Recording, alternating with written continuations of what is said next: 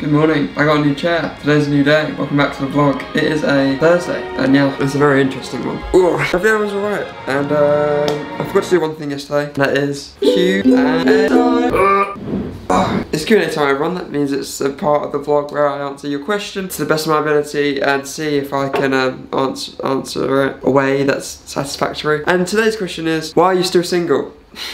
Thanks. Q&A time. Hi lads, welcome back to the vlog. How's it going? I'm sorry, I apologise if I'm a bit out of it. I woke up quite early because I have a long day ahead of me and I finished my edit like really fast. Just feeling a bit out of it today. I don't know, maybe I woke up on the wrong side of the bed. Something. It's yeah, feeling a bit strange today. I got a new chair. I'm not sure how I feel about it yet. I feel like it's uncomfortable and comfortable at the same time. Weird. Anyway, today's a busy day, so I'm gonna probably just record the vlog now. So yeah, today's a busy day because tomorrow is an extremely busy day. This is like the prehensive like busyness tomorrow. Like today has to be busy for tomorrow. In short term, I have a job tomorrow. I have a freelance job with my buddy Joe. It's a pretty big project, and that means today I need a lot of preparation. And obviously it's not my first freelance job. I've done a few in my time, so I thought I would today talk about things you should do before a freelance job. For a bit of context, I do freelance filmmaking as well as freelance photography, and I also done a bit of graphic design.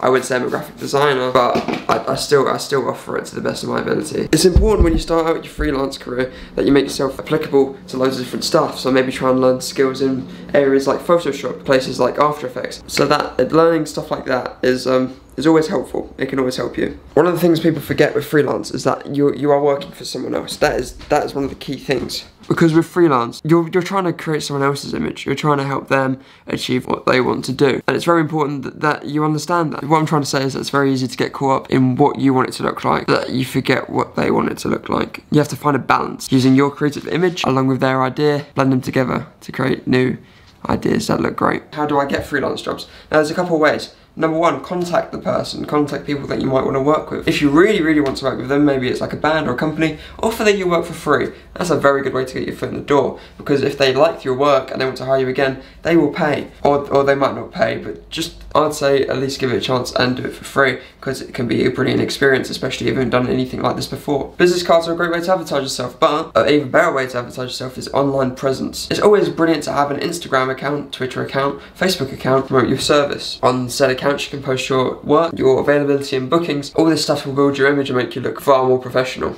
You have to be able to liaison with your clients, therefore they have to know where to find you. Reply times are always important. I'd say for clients, don't leave them waiting too long, but also give them breathing space. You don't want to bombard them with messages all the time. Just leave it for how long you think it is. This is kind of on you. That's a you point. Another thing I'd suggest, this kind of links to yesterday's video, make something that's not necessarily for someone. It's going to be very hard for clients to hire you without knowing what you've done. So I'd say get together a portfolio or a showreel and post it online and see if people like your work, because not only that you can show people you want to work for, people can see it and ask you to work for them. Especially if you're at college, I'd say definitely pick up photography as well as filmography jobs. Try and keep yourself loosey-goosey. Make yourself available to people who need it. But yeah, once you've got the job, this is where the fun part comes in. Recording day. Recording day is very important. You have to hit your marks, you have to do everything. A few tips I can give you. SD cards, but get yourself a set of SD cards that you can hold. I'd say 128 gigabytes works brilliant for me, but 64 gigabytes seems to be a bit of a sweet spot for some people. But it's still down to you. That's kind of a you thing to figure out for yourself. Don't be afraid to shoot footage. Shoot as much footage as you can. On day, don't pack too heavy. Know your hours, plan your route, how you're going to get there. Make sure you know where to go. Make sure you know what time you have to be there for. Make an equipment list. This is where the notes come in. Before you go, make notes. Notes are very important. Even if it's this much, it's tiny.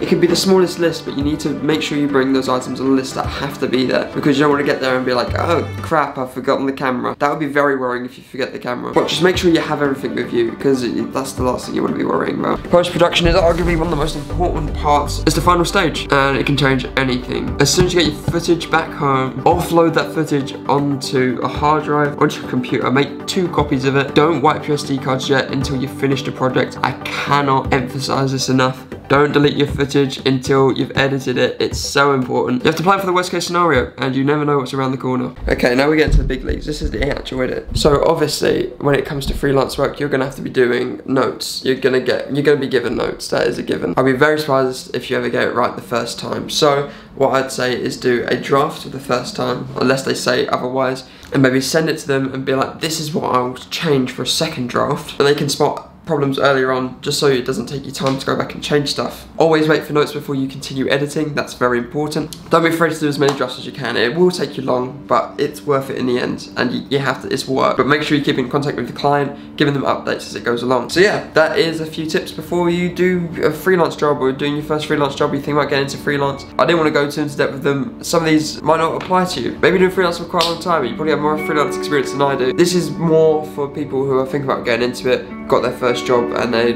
worrying about it. Do it to your best of your ability. I'm sure everyone will, that's kind of it. Just do it to the best you can. Thank you for joining me as always. Tomorrow's gonna be a bit of a weird video. It's gonna be, I don't really know what's gonna happen tomorrow, so I have to wait and see what happens. But yeah, without further ado, thank you for joining me as always. That's all for me today. Goodbye.